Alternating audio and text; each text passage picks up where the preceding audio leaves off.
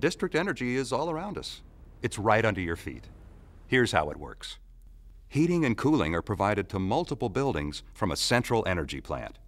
Steam, hot water, or chilled water from the plant is transmitted 24/7 via underground pipes to customer buildings.